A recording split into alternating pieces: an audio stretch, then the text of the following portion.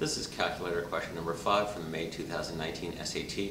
College Board gives us a scatter plot with the width of rhododendron leaves compared to the temperature at which that width was measured.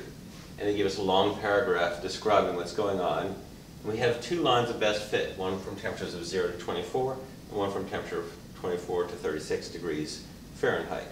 Based on the dashed line, so that's from 24 to 36, they're asking what is the closest to the temperature at which the width is predicted to be 42 millimeters. 42 is halfway between 40 and 44. So that would be this point coming downward, and you can draw on your test, and I certainly would. It's halfway between 32 and 36, which would be 34 degrees Fahrenheit.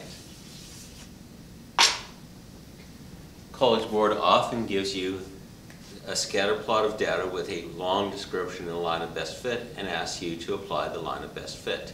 So make sure that this makes sense to you.